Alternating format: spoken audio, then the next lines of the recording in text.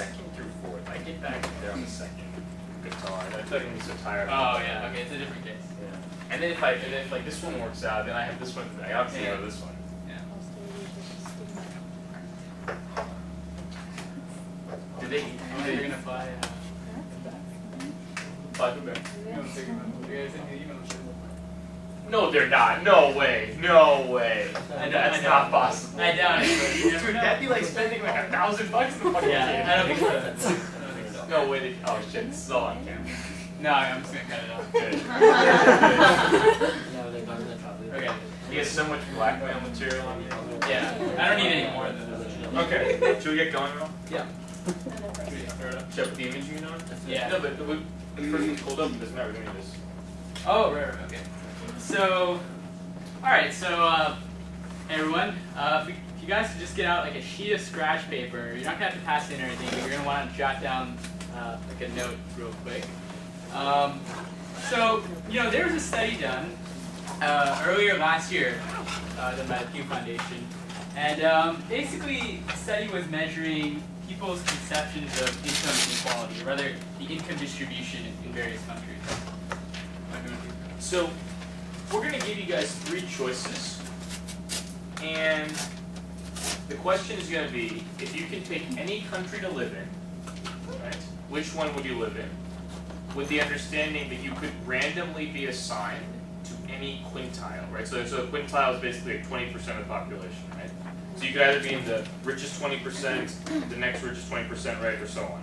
Okay, so let me write them on the board. So Raj is going to give you 3 options for 3 hypothetical countries. He's going to give you sort of the breakdown of the wealth in each quintile, starting from the left would be basically the highest income folks. So what this is saying is that 20% of the wealth is held by the top 20% of income earners, and so on and so forth. He's going to give you 3 options total, and essentially you're just going to want to pick which one you prefer to live in, knowing that you can't predict what income quintile you'll be in beforehand, right? So if you were sort of randomly placed.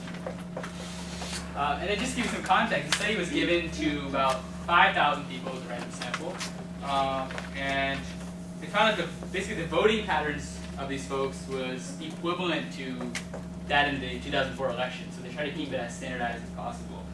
So we're actually reproducing the same question that they gave on the survey to you guys. We'll see how it matches up. So is everyone? Yeah. Question. So how does this work? Each little thing is like So 20% of population or wealth? So this would be like 20% of the population, and this is second 20, third 20% of population. So in country 1, each 20% of the population has 20% of the wealth. Okay. In country 2, the top 20% has 36% of the wealth, right, and so on. Does that make sense? Yeah, I got it. And country 3, the top one has 84, 11, and so on. Okay? So maybe you could just take 30 seconds and just pick which of 3. Oh yeah. 0.2%. Yeah, this is 0.2, sorry. 0.2 and 0.1. It should, whatever, it should probably be 0.6 and 0.4, so it adds up correctly, but it doesn't really matter. Basically, that's what it is. And yeah, these are all percentages. So basically, it's like saying if the country had $100 of wealth, right? In country 1, $20 would be in each quintile. Country 2, the top quintile has 36, the next one has 21, right? So everyone have a country where they want to live. Remember, you're randomly assigned, right? So if you pick country 3, it's no guarantee you're going to be up here. You could be, way down here. All right, who wants to live in country 1? Well, I guess sorry. is everyone done? Oh, sorry, is everyone done? Everyone's in country? Okay. Okay. So who wants to live in that country 1? Yes, we have How many people are all? 3, 4, 5, 6. 6 out of the total is 15 people. Yeah, I think so. Okay. Yeah. All right. So country 2. Okay, 3, 6, 7, 8. Wait, so someone who's in country 3. No, we only have 14. All right, so 14 people. Okay. Okay. Very good. Okay. So what we naturally do whenever we try to do these classroom polls is ask you guys, right? Some of the rationale behind it. So let's. Can we see the hands for category 1? Yeah. So what are you brave enough to volunteer your rationale why you picked it? Yeah. Go ahead. Go ahead first, and then we'll go. I mean, looking at it all, I mean, I would choose probably country number 2 is my next choice, but seeing that 3 of the categories are less than all the money that would be guaranteed by choosing country number 1, I just thought I'd rather choose country number 1. Prove your chance. Okay. What about you? I mean, I was basically thinking the same thing, except, I mean, 20 and 21% are more or less the same. So really, it seemed like you only had a, quarter percent chance of being in a better category. Yeah. Okay. Okay. Good. So basically, people are risk averse, right? You don't want to take a risk because, like, and this is obviously could be better, but like we don't want to take the risk. So we'll go with the guaranteed money. That's basically what Group 1 is saying. Right. And so what about Group 2? So and the remainder of you essentially. You want to offer your thoughts? Yeah. You're not risking as much when the lower distribution is still fairly close to 20, but you can gain a lot by going into 36% if you're in a place in the top. Okay. Yeah, my thought process was kind of similar. It seems like even if you're placed in the lowest 20th quintile, you still have, like, it seems like a society where there's still enough social mobility that you're not destined to be there forever. Whereas in Group 3, if you're in the 0.4%, it's very unlikely you're going to get out of that. Okay. Yeah. So the people in that Group 2 are like risk kind of loving, right? Intermediate. Intermediate, right? And these people are like really risk loving. If you want to That's do what it this group. seems like. Yeah. But no one was really that risk loving. Yeah, truly. So that's interesting. Should we tell them the results, Rob? Yeah, I mean, yeah, let's do that. So maybe the results of what percentage of people in the survey in the real life, Yeah. Real life. So in real life, 47% of people picked number 2. And we had 8 out of 14, 4 out of 7, so about the same, right? Yeah. Almost the same. Well, it's a little over 50. Oh, it's a little over 50. And 43% of the people picked this one in the real life. Scenario. And 10% picked this. So we see roughly equivalent in terms of proportionality. Clearly, in the broader population, 2 is the most popular, as it is here. So there's an interesting parallel there. Now, we're going to hold on to that for a second, and I want to ask you guys one more question that was also in the survey. And that is that if on your scratch sheet of paper, could you estimate what the US percent distribution looks like? So set it up the same way that you see here, going down, breaking it into quintiles, and representing sort of what percentage of the wealth is owned by each quintile. Just So as it is. the top 20, so the 20%, so the top 20% own like how much wealth, the next 20% own how much wealth, the next 20%, and so on. Right, so just take a guess like what you think the US distribution of wealth is basically. Right, so just kind of write this down or kind of get it in your head, and then we'll do this sort of, we'll call on people again.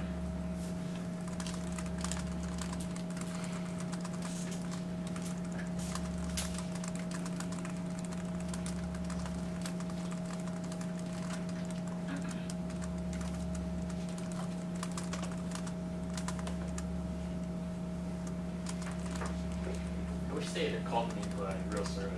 This is like a cool survey. It is. Very enlightening. In fact, they probably pay people to respond to the survey too. Yeah, That's you're just right. what they do.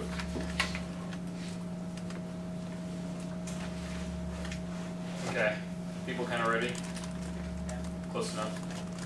So who wants to volunteer their prediction for U.S. wealth distribution? So don't be afraid. Max? All right. I'm All gonna right, say here we go. it's- Hold on. Let me read the pen out. All right, Max. I'm gonna say it's exactly number 3. So Max predicts that the U.S. he's kind of taking a cop out here. It's 36, 21. 3, right? Yeah, 3. Oh, 3. I think you said 2. No, 3. Oh, 3. Wow. So you really think we're really very unequal society? We are. So 84, 11, 4, 0.6, 0.4. Okay. So presumably not everyone agreed with Max. Anyone have a different tack? So everyone agreed with Max basically, or do anyone have But I see you shake your head. something different? I don't. I think it's more a little bit more equal, more like number 2. So it'd be like, I thought it would be 48, 26, 16, 6, 4. 44. Okay. Yeah. 44. Yeah. Yes. Okay. So in between. So it's kind of between 2 and 3. Okay. And one more. Anyone else want to volunteer? Anyone who's is somewhat different than the 2 that are already up here. That would be 1 more. No one thinks it's like 20, 20, 20, 20. 48. Should be 48. Okay. I don't know. I can't do maths. Last one? Oh, yeah. I had 70, 15, 10, 4, 1. 70, 15, 10, 4, 1. Okay. This Okay. is just kind Actually of in between. in between Yeah, these two yeah. options. That's interesting. Okay. Okay. So should we? So we gotta do the this is Oh, our yeah, standard why, procedure, why? right? Why, right? So we'll start with you, Max. Why? You're the most sort of pessimistic, I guess. We are the 99%. Oh God, here we go. Okay, no, but seriously.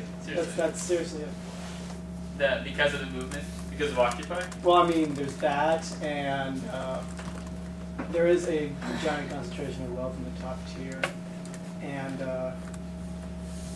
just when you, I just look at the country statistics. I mean, that's just what comes to mind. Okay. Okay. So you kind of had some like prior knowledge of this, Max, a little bit. I don't know, maybe. All right. What about you, Bud? I think the US is a more equal society. The rich definitely, like the top 40% definitely have a very concentration of wealth, but Yeah. there is a sizable middle income. Okay. So that's That why makes we're sense. Yeah, that makes sense. That makes sense with the numbers. Yep. Alex. I honestly just like have a conception that it's pretty bad, but the 84 seemed like a lot. Seemed too And bad. It seemed too bad. And I guess I feel like there's a fair number in sort of the middle upper class as well. I don't know. Okay. So what's interesting is that when the same question was asked in the survey, we actually have data on what the average response was. And so that was 54, Can you guys see this down here? 54, 21, 16, 7, and 2. So in fact, that's actually remarkably similar to Fahad's number. So Fahad's the average. median. Fahad's Yeah, median U.S. citizen. Yeah, the 50%. Fahad, which one? But clearly, Max now is a little bit more pessimistic, or rather, saw it as more of an unequal light. Now, what is interesting is the actual result. So the actual result is just what Max said. Oh, nice. The U.S. is number 3. So this is sort of where we are, and we'll go over why that's the case. Yeah. So so we did this activity. It's very illustrative, right? So it kind of brings about sort of combining your own preconceived, feeling about how the U.S. income distribution lies, and force you to sort of take into account with these alternate scenarios, right? So it's a good way of getting the point across that sometimes the feeling doesn't exactly merge with the statistics, the hard numbers, and that's very common in policy. And there are a few more instances of that today in our class. But today is really all about the average American, right? So last week this is a cliche, but last week we talked about Wall Street. Today is really all about Main Street and figuring out how the U.S. economy and policies that have been put into place for the last few decades have impacted the average worker, the median, the Fahads of America. So that's sort of that. This is basically just a graphical representation of the U.S. income distribution, and I'm not really sure why it doesn't add up to 100. That's why I was kind of doing the 0.6, 0.4, but it's close enough, kind of like a rounding error somewhere. Yeah. But this is basically what the distribution is like. This is sort of another one, and just depending on like which year you use. So this was kind of like 2004. I think this is more recent, right? Yeah. So the financial crisis kind of took a lot of wealth from the top, right? But again, basically, kind of showing what the general trend is, right? And this is sort of the last thing, we didn't get time to ask you guys this, again, in the interest of time, but people were asked also in the survey, the very last question was, what do you think is the ideal income distribution? So if you're curious, the actual average result was 32, 20, 20, 16, 12. And if you'll notice, this is also really similar, in fact almost identical to option number 2. And incidentally, So we let them guess. yeah, so incidentally, option number 2 also correlates to an actual country. So can anyone guess what that country is? Yeah. Very, very close. So it's Norway. Yeah, you get real close. Finland, One of- Norway, it's all the same. They're all basically the same. Yeah, Swedish is the actual country. But I'm sure their other ones are almost Yeah. the same. Yeah. So that was a great guess. But so there's clearly a pretty dramatic discrepancy into what people think is ideal versus the actual result, right? So today we'll sort of go into why that is. And it's also interesting to note that that Americans don't want a perfectly equal society. Yeah. Right? That's just a good point. People don't want 2020, 2020, right? They do want some income inequality, which might be surprising, but I think it is sort of a part of the American ethos, right? And just sort of, if you like work hard, you should be able to sort of achieve the American dream. And achieve success. But so we'll get more into this. So as per our usual class, we're gonna switch for a few minutes to talk about current events. Rob, you want to start stuff? Yeah. So the really big one for this week so far is the Obama budget proposal. Just came out. Fairly in line with the budget proposals from previous years. So there's a balance of budgetary restraint, so ensuring that the deficit is managed correctly. But there's a significant portion of the budget allocated to infrastructure spending, more so than previous years. I think they've allocated $500 billion. And so that sort of falls into our, well, if you remember back from week one, where we talked about the fact that government spending can boost economic growth, I think that's one of the motives behind including that as part of the budget. Yeah, and the budget also calls for increased taxes. Yeah. This sort of what's been called the Warren Buffett rule, which basically says that millionaires will not pay a lower tax rate than middle-class Americans. There's a big push to end all the loopholes for big fossil fuel companies, so coal, oil and gas, etc. And the presumption that the Bush tax cuts, which I think we talked about before, that they actually do expire at the end of this year, right? And they don't get redeemed. I think one thing that just came out, sorry, no, I don't want me to go on, but is that the payroll tax cut looks like it is going to be extended. Yeah. So that was supposed to expire, and then we'll actually explain what the payroll tax is today.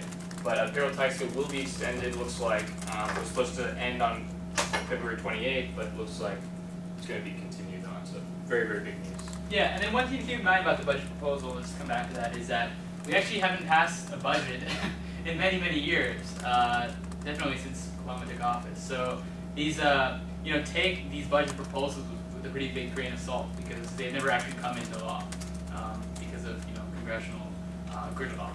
So. And the budget is 146 pages, so we'll put the link up online if anyone wants to. Some bedtime reading. Read the whole thing, right? And then give us a synopsis. That'll be nice.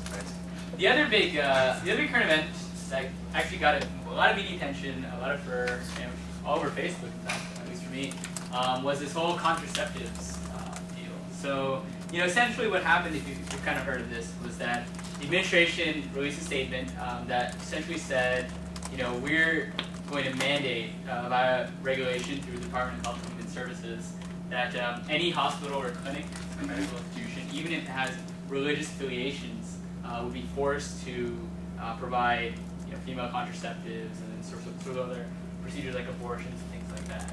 Is that fair? Yeah. So I think we just want to keep in mind one thing. It's not that a hospital that a doctor has to prescribe prescription drugs, right, or birth control, right? It is just that if, like Georgetown University, right, which is a Catholic university, when they offer like health insurance to their employees, that health insurance plan must cover birth control. Yeah.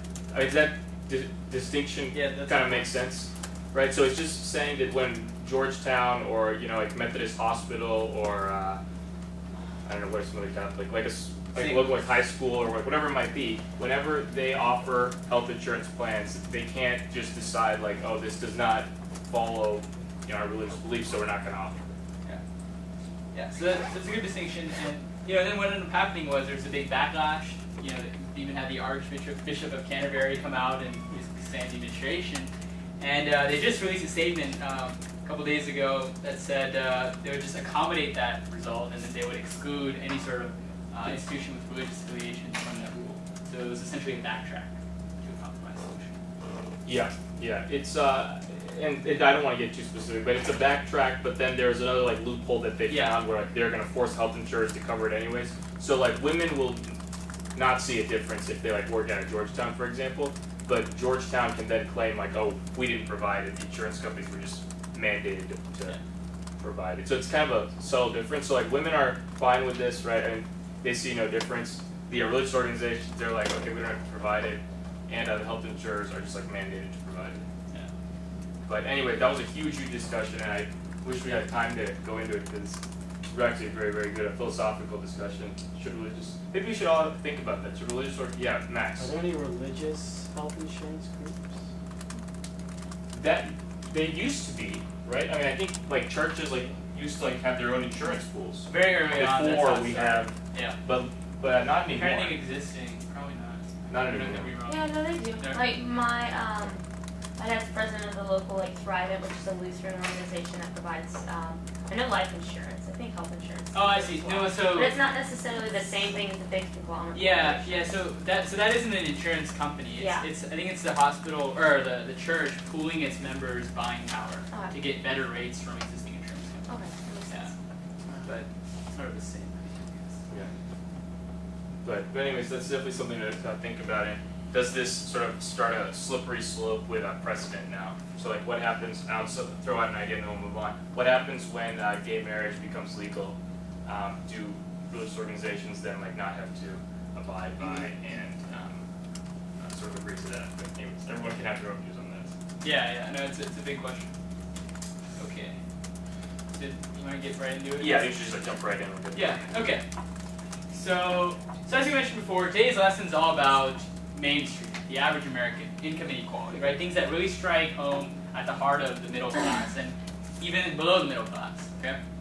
And really the main vocab word you need to know when we talk about income distribution, income inequality, is the Gini coefficient. This is a term that gets thrown around a lot if you've ever taken an economics class. But the Gini coefficient essentially just measures income inequality, okay?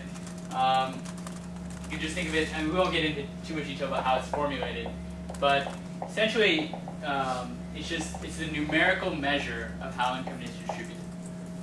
So, in relation to what we were talking about at the beginning of our class with our poll, we have one more poll for today, and that is that we would like for you guys on the sheet of paper that Hobie's filled out, I'd like for you guys to rank these countries in order in terms of highest income inequality, basically highest inequality to lowest inequality.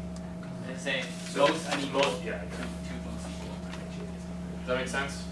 So which country has the most unequal distribution of wealth? So that would be like 100, 0, 0, 0, 0, 0, to which has the most equal, which is obviously 20, 20, 20, 20. And I'll just give you a hint. None of the countries are those extremes. Yeah.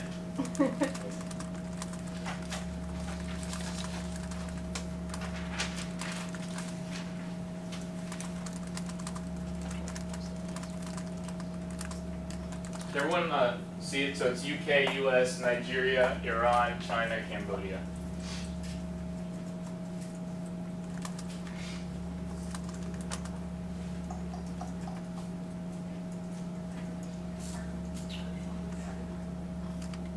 So we don't want to take too much time on this. So does everyone sort of have a guess of what they think it is? So we can just like make a ranking, right? Oh yeah. Right, and then So should I just, okay, I'll just do this. How about this? I can put blanks. 6. Yeah, okay. So this will be like most equal to like, or what did we say? Most unequal to most equal? Okay, so this is the most unequal. So who wants to read out their ranking? Let's do it really quickly. Lauren, do you want to? Okay, I put USA then as most unequal, right? Mhm, yeah. You can more than that. Iran, Mm-hmm. China, Yep. Nigeria, Mhm. Cambodia, and UK. No, UK and Cambodia. So Cambodia's most Cambodia's equal? last, UK is the least equal, yeah. So like this? Yeah. So that's interesting. Definitely wouldn't not expect that. Yeah. Maybe I just Cambodia. scrambled them. Who knows? Cambodia. All right. So anyone else? So I'm sure that people disagree. Yeah. I said Nigeria, Cambodia, US, Iran, UK, and China. Okay. Okay. One more maybe.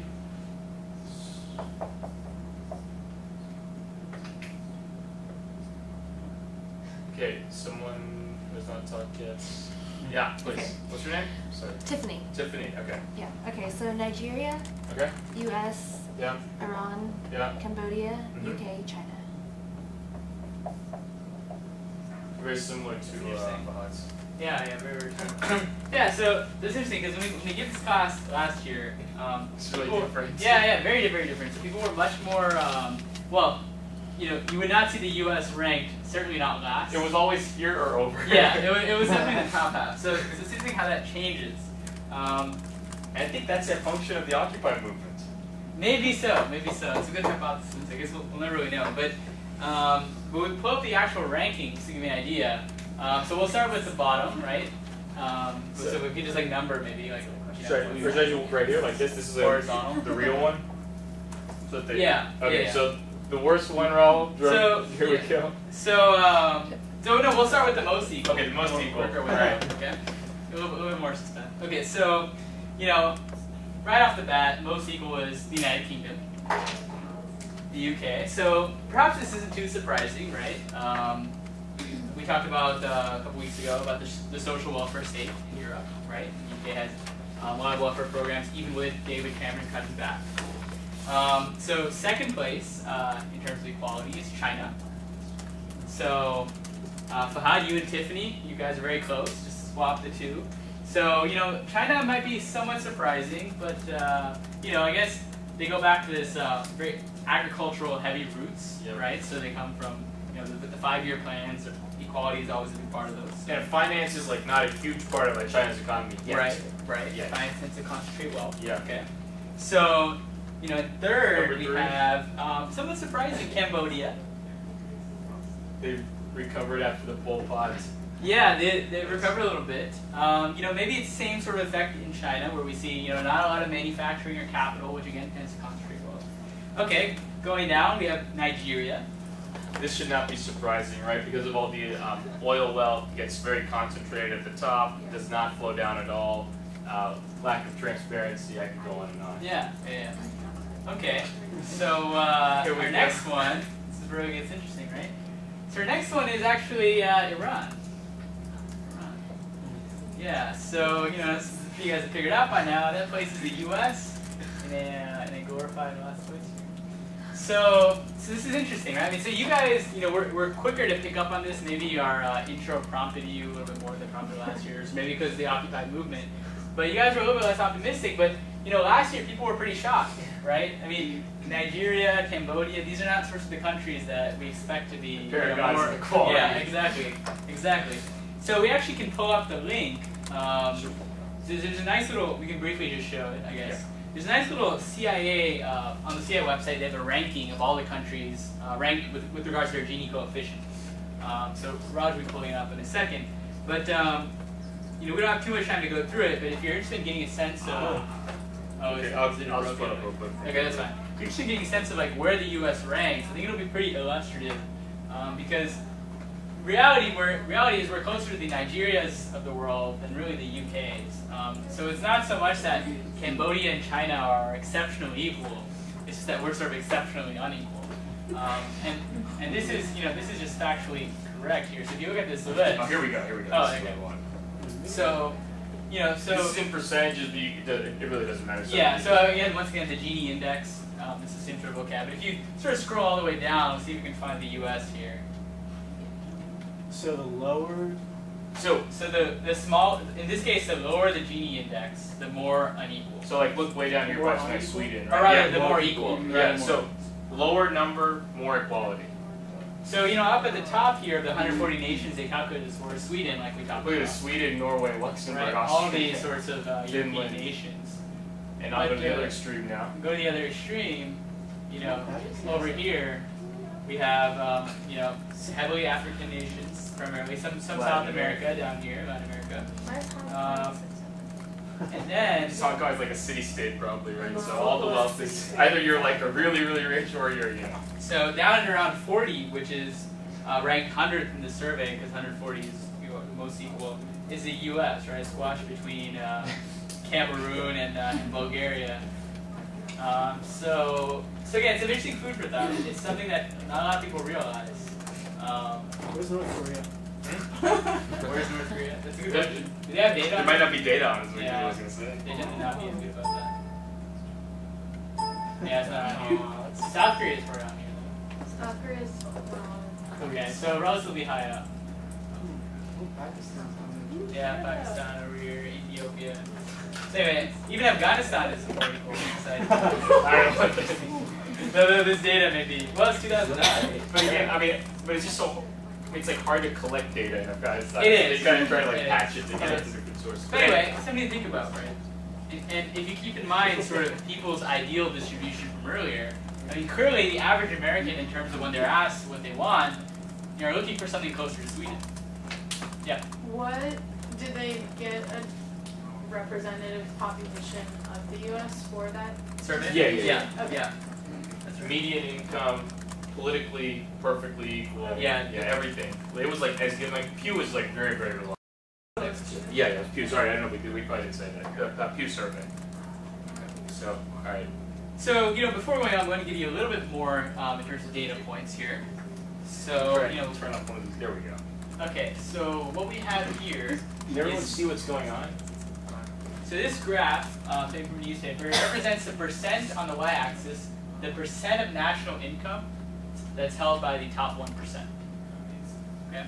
And this is sort of starting in the early part of the 20th century, around 1913, This is in 2007. all the way to 2007. So everyone can see the trend. Kind of keep this in your mind. Yeah, because a lot of this is historical and a lot of it's very recent. Okay, so as we alluded to earlier in the beginning of class, most of the trends we see in terms of pulling us closer to the Cambodias of the world and away from the UK's has happened essentially since 1980, right? So for a very long time, we're almost flat in terms of changes in inequality, but it's accelerated as of late. There are a lot of reasons for that. So just keep these graphs in your mind because we're gonna. I wish we could just like paste them all on top of each other. Yeah. Really nice, but just keep it in your mind. Okay. Did you have a question, Max? I thought I saw it. Now this is I mean kind of the similar graph. This is wealth. So income is like money, and that's like wages. Wealth includes like your housing assets, your stocks, your bonds, all that stuff. So obviously top 1%, 43% of the financial wealth.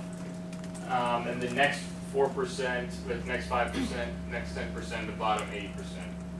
Similar graphs here. Net worth would obviously subtract out any loans you might have, right? So like wealthier people tend to have like loans for all their investments, right? So that's why that's kind of brought down a little bit. But again, just sort of keep these kind of numbers. I mean, it's obviously not imperative you memorize all. Just kind of keep it in your minds. Okay. Now, going back to the slide we had before, we talked about the fact that, we see a pretty rapid increase starting at around 1980, okay? And, the natural question when anyone really sees this is, well, why, right? So why is all of a sudden this change when for about half a century it was relatively stagnant? And there are a lot of reasons for that. Perhaps most notably is a decrease in the marginal tax rate.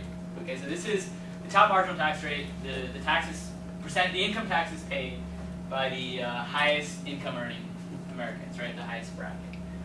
So this graph gives you an idea of how that's changed basically over the course of the last 100 years or so. So notice that as marginal tax rate goes up, if we just come back to this, the share of wealth is falling.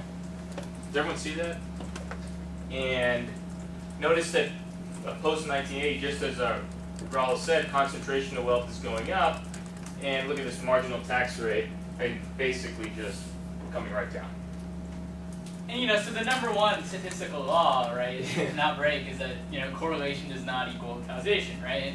And so we can't prove with these graphs, right, and we're not suggesting necessarily that there's some sort of causation, but clearly at least we can say is that the correlation is very strong, and in fact almost one-to-one mapping. Okay. We have some other graphs here. Now, this gets into what's called a capital gains tax. And we mentioned this briefly before, but again, capital gains, remember, are the taxes that are charged on your sale of a house, sales of stocks, when you sell your yacht, whatever it might be, any kind of capital gain, which means you selling a stock, things of that nature. And primarily, these sorts of transactions are made by wealthier individuals, right? By the Warren Buffetts of the world, the Bill Gateses, those who are like doing a lot of investing. Mitt Romney. So what you're seeing is that again in like 1980, which is sort of back here, right? We were back at sort of 28%ish, and then we sort of came down, and now we're at 15. Again, this is a projection if the Bush tax cuts expire, so I wouldn't. This is certainly not set in stone, right? Because probably not going to expire. But currently we're at the 15%. So again, right, a decline in the capital gains rate, right, which affects primarily wealthier individuals, corresponding, right, or is correlated with an increase in the proportional. And in combination, the two combined, the decrease in the top marginal tax rate and the decrease in the capital gains rate, has resulted in very low effective tax rates on sort of the wealthiest Americans, right? So this is actually just income tax, right? So it also includes capital gains. Yeah. Right? Okay. So the blue is the highest marginal tax rate. So that goes back to, I'm sorry we're going back and forth, but that's this graph. Yeah. Okay, that's the blue. And then this graph is the red. And then, do you want to explain? Yeah. And the yellow is what's called the effective tax rate, right? So that is to say, these rates represent the individual rates on the parts of the income of an individual. Okay, so let's say if I earn $100,000 in wages and $1 million in capital investments, or $1 million off of stocks, my effective rate, the actual tax rate I pay, will be in between the 15% capital gains rate and the 35% top income tax rate, right? Because it'll be a weighted average of those two. And because such a big portion of my income comes from capital gains, my actual tax rate will be much closer to the 15 than 35. So the way we measure effective tax rate is we say you make $100 and then you write a check to the U.S. government for $10, let's say. Your effective tax rate is at 10% because you're paying about $10 out of 100, right? So this is on the richest 400 Americans. This is not from some sham website from IRS data. I just want to disclaimer that, right? So what is this saying? That the top 400 Americans pay on average 17% tax rate. So that means if they make $1 million, right, they pay $170,000. Yeah. And the other interesting thing, sort of going back to what Roger was saying earlier, the effective rate closely tracks the capital gains rate. And that's simply because once you have a certain degree of wealth, right, the Warren Buffetts, the Mark Zuckerbergs, the Bill Gateses, most of your additional wealth comes in the form of investments, right, through venture capital or stocks or what have you. So, that's corroborated by intuition. Okay? So taxes are sort of one potential cause. So the next one is what I would call a dramatic rise in CEO pay. And essentially what we've seen is the pay of CEOs has far and away eclipsed the pay of sort of the average worker at a company. And this has all happened, again, within the last 30 years or so. And how we measure that is, we can take the ratio of average CEO pay to average worker pay. So at a manufacturing company, for example, you take the CEO compensation over the compensation of your baseline factory worker at the floor. Okay? And so what you've seen is since 1965, and particularly starting in around the early 80s, you see this ratio climb very dramatically. In fact, order of magnitude, well over order of magnitude in the last 50 years or so. So then, the obvious question, right, is how does this compare to other countries, right? Is the U.S. 262 times sort of standard, or is it much higher? And in fact, as you guessed, it's much higher, right? So other countries, I think we have Japan on here. It's always been well known, right? Like Honda, Toyota, they take very low salary compared to their average workers. And I look at the U.S. sort of skying up here. Right. Right. So again, that's just sort of another metric. Yeah. So now you may be thinking, well, why is it so much higher than in the U.S. and other countries? So, and I believe someone asked about that. few classes ago. No one's really quite sure, and you'll hear a lot of answers from sort of policy research scholars and economists. I think it's a combination of culture, of the fact that you see a global competition for CEO talent. That's a big argument that's been made, and sorts of all sorts of interplay of factors.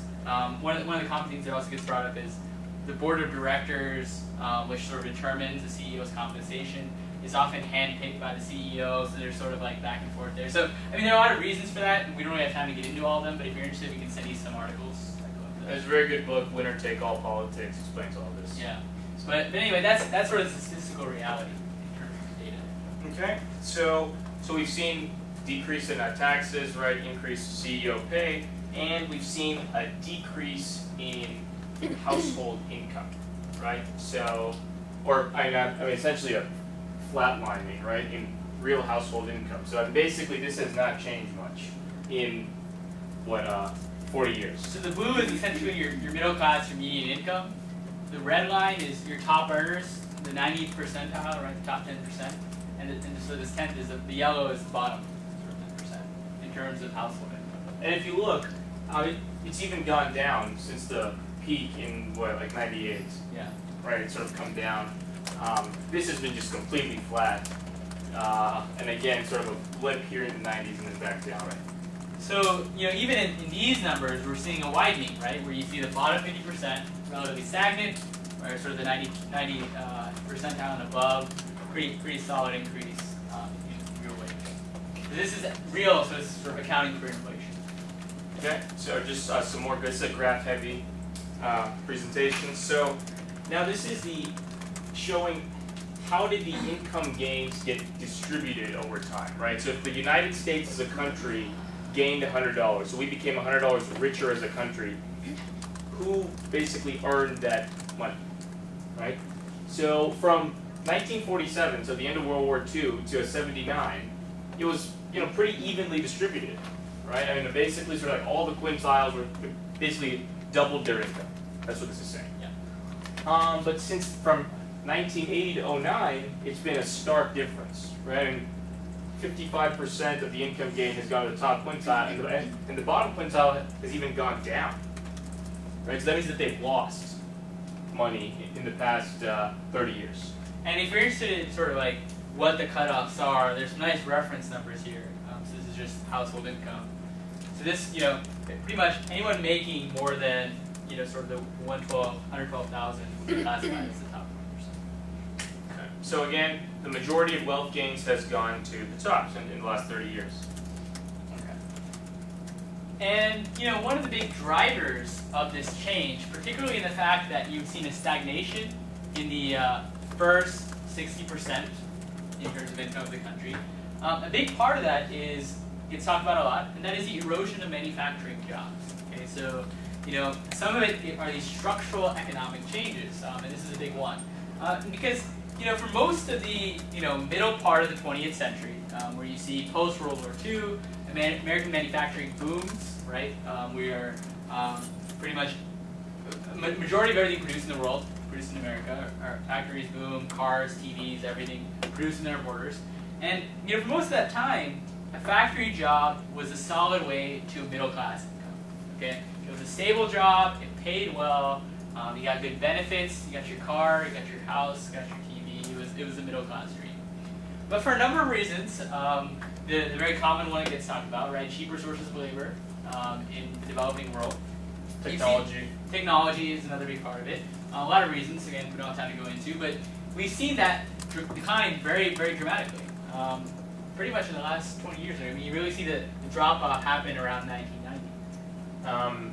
So again, blue-collar jobs kind of going overseas, and sort of compounded, or sort of, this is kind of accentuated by the fact that the real minimum wage and union membership has declined. So minimum wage, right, that's sort of minimum amount you can pay someone per hour, and the real minimum wage, and this graph is kind of challenging to read, but this is you want to look at the red line, right? So that's $7.50, right, in 73, and it's now down to, or stayed exactly the same, basically. Yeah, maybe a little bit down, closer to 6 now. Or it's $7.25. No, we're up here. Oh, I see. But notice the peak in 1980. Okay, and then it sort of come down, and that's corresponded, right, with a decline in union membership, right? So everyone knows obviously what our unions are, right, in the office place, right, in the workspace, and they've drastically been declining. I mean, they're virtually gone in the private sector. I mean, I think certainly like Rice University does not have a union. I could say that very, very safely. Okay. And then, you know, the last big driver of this income inequality is what we've seen in healthcare. And we'll go into that next week, so we'll table that discussion for now. What we've seen is a rising healthcare costs that really hurt, you know, sort of the average American the most. So the question becomes like, what are the effects of all this, right? And you know, since we don't have too much of time here, we're going to kind of speed through this, but it's on the notes. But I think the big one we want to talk about is the decreased income mobility, right? So income mobility basically says how easy it is to go from bottom quintile to the quintile right above you, or from quintile 4 to quintile 3, and so on. And basically that has gotten a lot harder because the space between the quintiles has gotten bigger, right? So you can think of it like a ladder, right? Each step for each like rung on the ladder has gotten wider apart, right? So it's harder to climb the ladder. You know, and the reason we bring this up is because, you know, the common counter argument is that, well, you know, even if America is more unequal, it doesn't matter because there's so much flux. You know, even if you're at the bottom, you can climb to the top and be in that 84% quintile, and it'll be fine because as long as the American dream is intact, well, you know, it doesn't matter if things are unequal because talent rises to the top and all that. But what we've seen is a decline in income mobility that has mirrored this decline in income inequality. To the point where, and we'll have a graph of this later, I believe, to the point where we're actually less of an income mobile state than our partners in Europe, for example, like in the UK. We'll get to that in a second. So, and obviously, sort of one of the other issues we have is poverty. And I mean, you can see these like numbers; they're very, very sort of high. And again, it's by race, and it's obviously certain ethnic groups are disproportionately affected by this. And we can see the same thing by age. So you look at sort of children. 22% of American children. This is from the latest census data, so from like last year, right? In the poverty, right? So this is sort of huge shifts in sort of what we're used to. I mean, look at this back here, right? 15%, right, in 1970, and up to 22%. That's a lot of people, right? 7% of a 300 million population. It's a lot. Right. So you know, these are the tangible, real effects, right? I mean, these are real people's lives. Yeah. Oh yeah, good. When did they form the AARP? Because that's not. Good question. After class, we were Okay. Yeah. Maybe I said that. So these are real Americans' lives that are being affected. So you know, this is a very graph-heavy class, as Raj mentioned, but you know, it's kind of ironic because what we're really talking about is how it impacts the lives of ordinary Americans, right? And what we're seeing is more people in poverty really than ever before, at least in a very long time. And one of the offshoots of that, the tangible, visible, real offshoots of that, is what we've seen in the Occupy movement. Okay, so Max was joking about this earlier. We are the 99%. You know, I'm sure by now most of you have at least heard of like, you know, top 1%, we are 99%, all that. I mean, at least the vestiges of the Occupy movement. But this was an entire protest, which you know, we really don't see in America, right? Protests are very, very rare. And we saw a big movement across the country where people came out and said, you know, this is not okay. And it was really driven by this income inequality increase.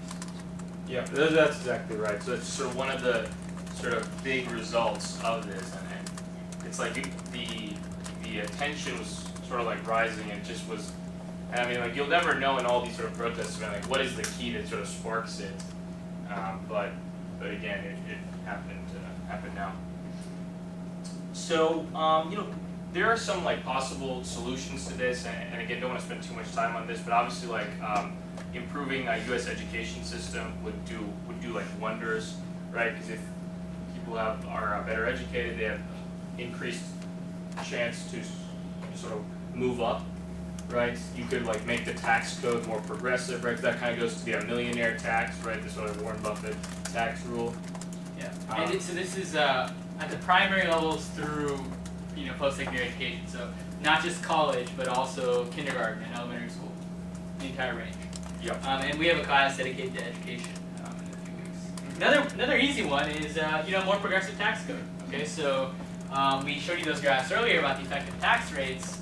If I'm your middle class American and I'm having to pay 25 to 30% of my income in taxes, income taxes, and those sort of making more than me are only paying 15 or even less percent in some cases, that is going to heighten inequality. So the argument is, well, if we try to close some of these loopholes, if we say the capital gains rate jumps up if you're making beyond a certain income, that would also work to balance things out as well. Yes? One of you guys said earlier when we were looking at a graph that had like projected views that you didn't think the Bush tax codes have actually expired. So why do you say that Obama probably won't follow through on that? So if Congress does nothing, Good point. it expires. If Congress just does nothing, it expires. But they'll probably, my guess is Republicans say, you extend it and then we will give you like something you want. And that's what happened last December, right? I mean, Obama said we'll extend it and they said we'll give you don't ask, don't tell repeal, treaty with Russia, food safety bill, 9/11 first responders, et cetera, et cetera. Okay. Very good. And I think just one last graph about the geographic differences in poverty. So keep in mind, with Texas. Yeah, the South in general, right, not doing all that great. Yeah. Anyway. But anyhow, just one. Somehow it's like a clean. Look at that. Sarah Palin's doing well, or she was, right? Yeah. Gotta give her some credit. It's really ironic. DC's like a little island. In the middle Yeah, of the I mean, we observed that when we were there. Yeah. It's very tangible. So like there's lots of It's very expensive. Like cost of living is just so expensive. the worst education system. Yeah, and incidentally, the state with one of the highest per student spending. It's the highest. The highest. $14,000 per pupil per year. Yeah. So again, we have a class. We have a class all on that. We'll talk about this. But anyway, so the question then becomes, and you guys have heard this term thrown around, the social safety net, right? So what does the government do to try and mitigate some of this poverty, right? And try to mitigate some of the income inequality, right? So they have what are called welfare programs, right? I'm sure you guys have all heard of, right? These programs, and we just wanted to start by dispelling a myth, right? So there's this big myth that goes around that says, oh, welfare payments just go to lazy people who sit around and don't do anything, they don't work, blah blah blah. So there's just been a definitive study was released 3 days ago that said 91%, right, of welfare payments go to senior citizens, people who are disabled, and people who work. Right? So that just dispels the myth right there that the majority of our welfare goes to, people who just sort of like sit on their ass and do nothing. Right? And we just had to dispel that because too many people believe that's just completely factually wrong. Yeah, I mean, it's true that, all these things, they're all scamable, right? So clearly there are people out there who are getting welfare payments, taxpayer checks that really shouldn't be getting them, right? And that certainly is indisputable. But what's clear is that at least a solid majority, 9 out of 10 or more, of every, basically $9 every $10 is going towards where it needs to go. Okay, so at least we can sort of get past that initial hurdle of the role of the government, right? The money is being allocated at least respectably well. So then, the question becomes, well, how should we spend it, right? So I guess we'll give you a sense of what it's currently being spent on. So the major aspects of the social safety net, the social safety net portfolio, some of the obvious ones, right? So one is food stamps. Okay, so this is simply, Yeah, no, you guys all know what food stamps are, right? Yeah. So that's one of the huge ones. The next one is the earned income tax credit. Don't want to spend too much time on this, but basically, if you make below $17,000 a year, you pay a negative tax. So the government pays you money. But they only pay you the money if you're working and have a job. So you don't get the money if you make $0, but you get the money if you make, I think it's between $10,000 and $17,000 a year. So it's to supplement the income, but to incentivize you to work. And of course, you know, the biggest social safety program of all, or the one you've all heard about, is Social Security. Okay, and you know, I'm sure you know about the basic idea to provide some sort of income for seniors who have retired. You know, it goes back many decades. And Social Security is funded, in case you're curious, through what's called the payroll tax. So Raj mentioned this earlier. So the payroll tax is 6% of your income, right? 3% is paid by you, 3% paid by your employer, and it's just deducted out sort of automatically. Some of you guys may have seen when if you get paid from like RISE, they have deduction there for that. And basically, the intuition is, right, young people pay in, right, older people take it out. And Social Security gets talked about a lot, you know, more than any other welfare program these days, because you know there's an apocalyptic sense about it, right? I mean, in debate after debate, in news story after news story, people say, you know, what gets talked about is Social Security is going insolvent, right? I'm sure, you know, how many of you, just to see a show of hands, how many of you have heard the notion that you will not get access to Social Security money that you put in? Yeah, everyone's so, you know, pretty much everyone. So we're here to dispel that myth also. Yeah. And if you're curious what are the problems, right? Like, so the reason people talk about Social Security a lot is because that ratio between young worker putting in money and old sort of retiree taking out has changed a lot. And in fact, it's gone down a lot. So, you know, the baby boomer term gets tossed around a lot, but, you know, in case you're unfamiliar, what we see because of the demographics is an aging of the population, right? So a burgeoning of the elderly demographic. We see a lot more elderly folks these days because of the way sort of the population boom came about after World War II. And, you know, as a result, you know, there's this, the reality is that that's going to put a lot of strain on the Social Security program, right? More money is going out than money is coming in. So, and this is clearly like not sustainable, right? So you're going to think at some point it's going to run out. And yes, it is going to run out, but in 75 years, it's going to run out. And in 75 years, the shortfall, right, so the amount that you need to like make up is 0.8% of the GDP. So that's like nothing, right? And here's the other thing that like no one will tell you is that there have been presidents, I'm not going to like name names, right, who have withdrawn money from the Social Security Trust Fund to pay for something else, right?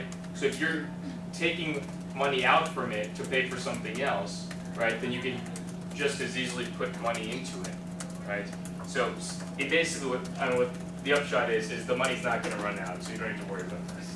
Yeah. So, I mean, we bring this up because what it ends up being is that Social Security has sort of turned into a political and media scare tactic. And the reality is minor adjustments in Social Security, which will happen, you know, at some point before it all goes insolvent, right? Things get down to the last minute in Congress these days, but minor adjustments essentially make it solvent again. So there really is no solvency problem in Social Security. There is a solvency problem in the other big social safety net component of the federal government, which is healthcare. And that's the topic of next week.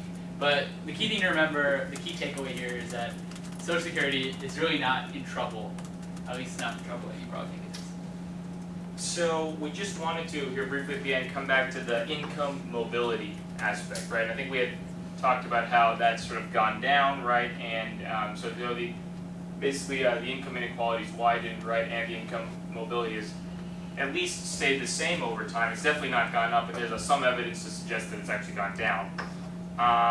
And we wanted to compare it to other countries, right? So sort of, again, kind of dispel some notions. So this is called the Great Gatsby curve.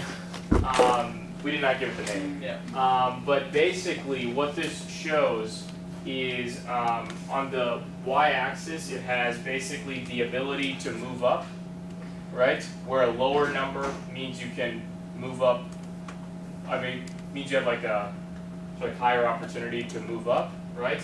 And a high number means you have a lower opportunity to move up, right? And this is income inequality. Again, measured by the Gini coefficient. So higher Gini coefficient means more unequal. So basically, what do you see? That as countries become more unequal, right, the income mobility goes down, right? And perhaps this is intuitive, right? So Raj likened it to the metaphor about the ladder and the rungs. But this clearly dispels the idea that we can maintain high mobility, right? We can maintain the essence of the American dream, right? Which is a classless society, a society where the janitor can become the CEO, that cannot be essentially obtained without some measure of equality, right? There's this law here, this one-to-one mapping almost of the two. Okay. So that's a pretty powerful notion, right? So and it's born through in the data, but it may be counterintuitive. And again, this basically just shows you the same thing. So the taller your curve, the harder it is to move up. So look at, so I mean the USA is here compared to like Denmark, right? Or these Scandinavian Scandinavian, Sweden, right? So again, we just wanted to sort of make the point. So I mean, if someone tells you like, oh yeah, income inequality's gone up, but it's like so easy to move around, that's not really true at all. I mean, the data. Right. So earlier we were talking about possible solutions, right? Education, reforming CEO pay, changing the tax code, even maybe trying to bring manufacturing jobs back, right? So these are all, initiatives that the government can take if we decide that we need to combat this increasing income inequality. But this really begs the question, right? And this is a fundamental philosophical question that underpins this entire course, that underpins policy in general, right? And that is, what is the role of government? Okay. So, should the federal government sort of stay out of this issue and not redistribute wealth, or should it take an active stance and say, look, we need to change the tax code, we need to maybe have a stronger social safety net and fight these trends? And this is interesting because particularly in America, where there's a particularly big faction, such as represented by the Tea Party, that argues that we need smaller government. I mean, what is clear that smaller government is not going to change these trends. In fact, it will only really accelerate these trends. So what are your guys' thoughts on that? I mean, I guess we'll start with, does anyone think the government should take a more active role? Activist government. You want to So maybe the communists in the room can speak. Oh, okay. Lauren, please. maybe just Alex. provide your thoughts? Maybe. The income inequality, okay, first of all, the government is very hands-on about our economy as it is, and they are very involved, and it's not like stepping out would help. But what I think can be a first step towards approaching the inequality in an effective way is just more regulation within the financial markets that's causing a lot of this upper percentile to control a lot of the wealth. Because the financial market is essentially unregulated and not very taxed. And so it's not going to be a problem of class warfare if they just get a handle on regulating that side of the market where a lot of the money is going into, a lot of the jobs are going into, where a lot of the wealth is being created, like they regulate everything else. It's not about busting up unions and all the things that are maintaining right now a flatline wage amount when we're seeing acceleration in the higher managerial positions because it's in the financial market but it doesn't have the type of regulation that we've seen before. That's giving an unfair advantage. It's not that there needs to be regulation versus. So, to play devil's advocate here. That's fine. So to play devil's advocate here, I would say that, there's one thing that we didn't really get a chance to talk about is the difference between absolute poverty and relative poverty. Okay, so if I were to play devil's advocate, I'd say, well, just because the financial sector is doing better, that doesn't mean the average American is doing worse. So why should we overtax and overregulate the financial sector and bring those guys back down, right? That doesn't seem fair either. And B, increasing regulation is going to stifle our growth, and then our country's not going to be as rich, and then sort of our GDP will fall, and they'll hurt us from the global geopolitical sense. You have a response to that? Yeah. Well, I was just going to say, does it matter if our GDP is increasing if the majority of our population is living in impoverished circumstances, even if it's relative poverty, if their quality of life is not very good? Should we care about GDP? Should we or should we? I'm just wondering. Oh, you're asking or you're Just stating? I don't know, Just kind of throwing it out like, there. Max, you want to respond to that, or is this Oh, no, I'm going along with it. Well, Okay. if Paris Hilton goes out and buys a $50 million yacht, and I go to my, tutoring job, I see these kids who have, filled in molars because they can't afford dental hygiene, all that kind of stuff. Why can't they be the guys buying the $50 million yacht? Why can't Paris Hilton buy a $15 million yacht? Let these guys buy a boat. Inequality. The metaphor is going too far. So basically, you want to redistribute wealth. That's what you're saying. Well, yeah, but I'm not gonna be like, here, give me your money and throw it at them. So how do you want to do It it? has to be more. It has to be more. You know what governments do. So the Do government's the just like same- raise taxes on me as a Yeah, rich raise person. taxes. I've worked so hard to earn the money, right? Yeah, Doesn't yeah, make any because you sense. That's not fair. yeah, because you maintain your daddy's banks and all that. Yeah. No, but then I'm like Warren Buffett, right? I didn't like maintain anything, right? I just like rose You work up. hard. Yeah, but Or I'm Warren Bill Buffett Gates, himself or I'm wants to Kobe be Bryant. I taxed, just worked so really there's no hard to earn problem. my money. Yeah, Kobe Bryant when he gets injured and gets off the field. It's the But court. as long as like working hard, I feel like the people who have gotten that rich, they wouldn't, for the amount of work they put in, may not have gotten that rich if it wasn't for all the advantages that they're being given That's to fair. get that rich. Yeah, That's a great That's counter argument. What about Um, orange pickers in California? Who, you know, mess up their hands because they're picking oranges with all those chemicals, working hard all their life, making $5 a day. They're working hard. They deserve some. Bob, you wanted to jump in? Oh, I mean, we had many hands. Alex, yeah, Cassandra. well, go ahead. We'll go in order. Like, So, Bob, you first. Well, I was just gonna say that, like you said, there's really no. But if somebody's working hard, they should get the money. So it's just about making the society more mobile, Yeah. I guess. Yeah. You should be able to apply to the richest sector. Like that option should also be available. So I guess providing more education, providing more healthcare, providing the poor. That should be instead of like regulating the top, Okay. like providing more benefits. So what you're saying is less on the wealth redistribution aspects and more on providing opportunities, right? Does that seem reasonable? So not just less on wealth distribution, but if somebody is, let's say like Warren Buffett, and you have like a fair tax system, then why not? Like why are you not allowed to be rich? But Yeah. there should be an opportunity to go. Focus on mobility, not inequality as much. Yeah, exactly. Okay. Exactly. That's a fair point. We got many hands. Yeah. Well, can you just like raise the inheritance tax? Because if people work for their money, they should get it. But if they inherited their money, I mean, But then the argument is like, so then like rather than just like giving the money to my kids when I die, I'll just like swipe their credit card and like all the purchases that they make while I'm alive would be made by me, right? So you can easily scam that, right? So then if like they buy a house, like I'll just pay for my kid's house and my kid's car and everything. So then I'm just like passing the money to them, and right? So it's really hard, is what I'm trying to say. To just couldn't that be like a gift Well, it already tax then? happens So can't anyway. you work? yeah, on no, it? so yeah, exactly. So you'd have to like design that. That's a very good point, right? So you're saying to basically to try to reduce the concentration of wealth by generation, basically, right? So that if like your parents are rich, you don't get to just stay rich off of your daddy's bank account, to quote Max. Right? Yeah, that makes sense. Why not? Cassandra? Why not? I think that's completely like fair. It's like if it's your family's money, it's you have like your parents have the opportunity. Like if you have like I don't think that's Yeah, a problem. yeah.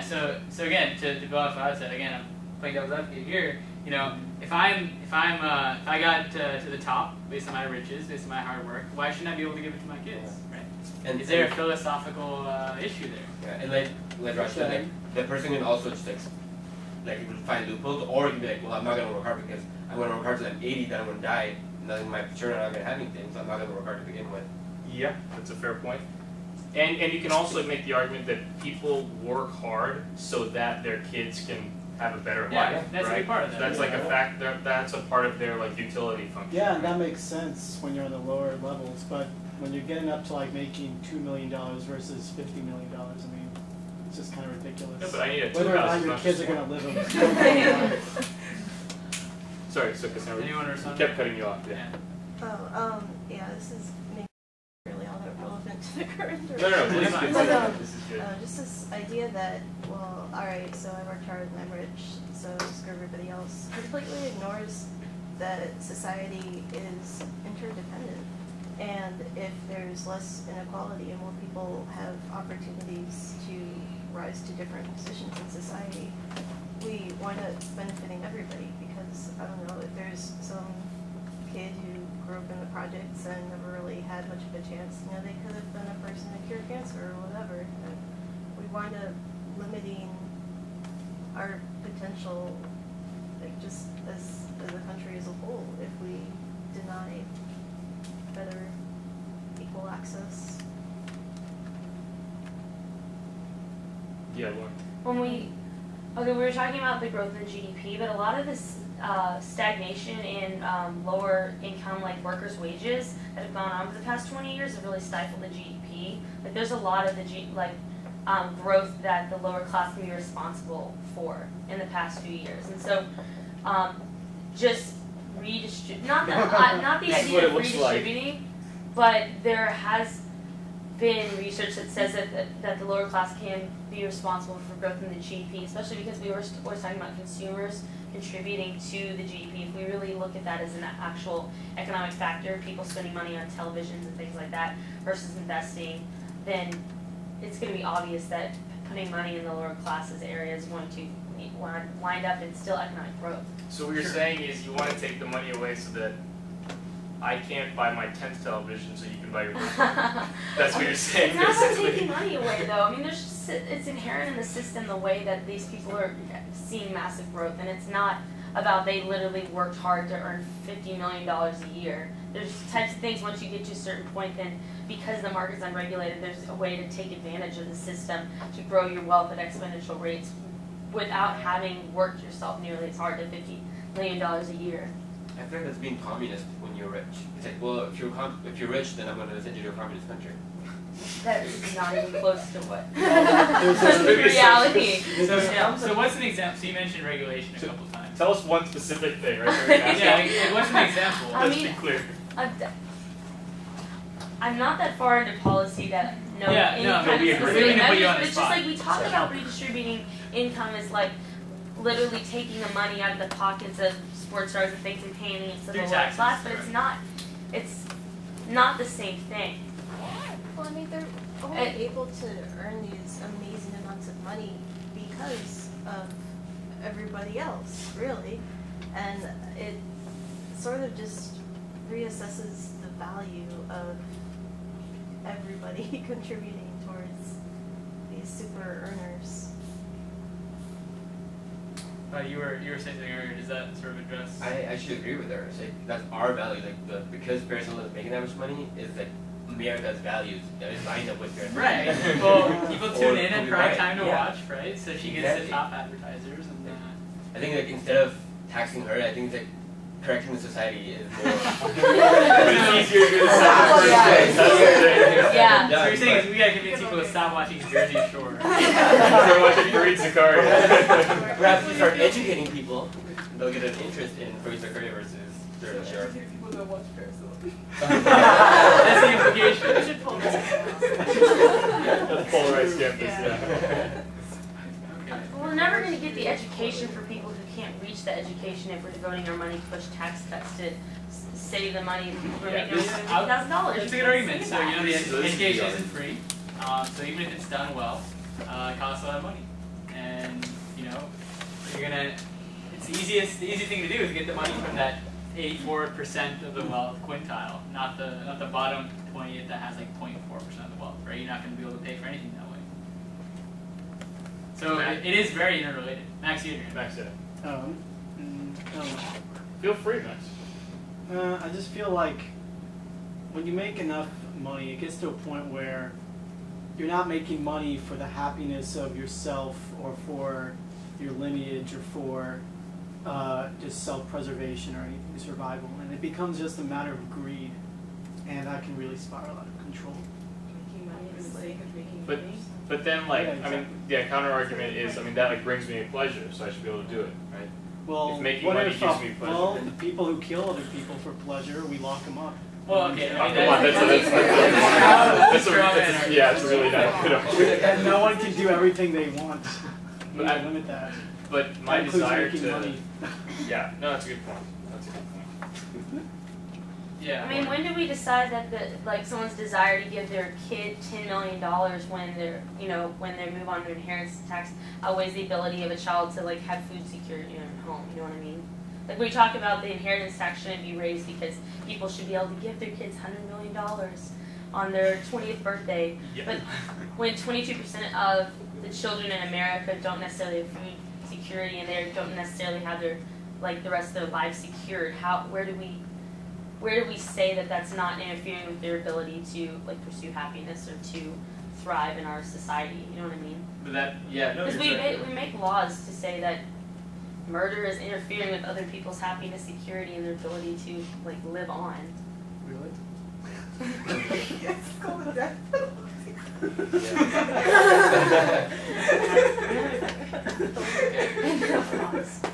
But yeah, so we Hang on over here. hang on over here. So any concluding remarks here? Okay. Well, yeah. Sorry. Better tax. Better tax. So Easy you know, to say, very hard to really, do. I mean, you know, we love seeing discussion. Clearly, a very experienced discussion, and it really gets at these are really fundamental, like you said, philosophical, ideological questions about the role of government, right? And there's not necessarily a right or wrong answer here, right? At some level in policy, right? So this class, this is a motif. In this class, we give you the data, we give you the facts, like you know, the actual research being done in the policy. But there's a certain extent to where the data can only take you so far, right? And after that, it's about what do you believe in? Right? What is your vision? What is your set of ideologies and philosophies about the country, the role of the government, the role of society even? And that's something that we can't, no one can teach you that, right? That's ingrained, that's sort of yourself to formulate. So, you know, hopefully we can stimulate that discussion. But it's good to see. And we'll try to send out some links to this regard as well and get the ball rolling. But, yeah. And just remember that behind every graph there are real people with real values, real dreams, real aspirations. What was just in the link to the So report it's a you were thing. talking about that came out a few days ago about Yeah, I'll send that up. That's, so that's a There. Center for Budget and Policy Priorities report. We'll Yeah. put it up. So thanks guys, we'll see you next week. Oh, one last note. So the videos are not just going in the ether. We're gonna get the first one up on YouTube basically tonight. So if anyone wants to watch, If anyone wants to watch, send it out. You're gonna be on YouTube, right? Yeah. The more you increase our speak, view the more count, likely you're on YouTube, helps right? our So- utility. Cool. Thanks guys. Might not be a good thing. Yeah. Yeah.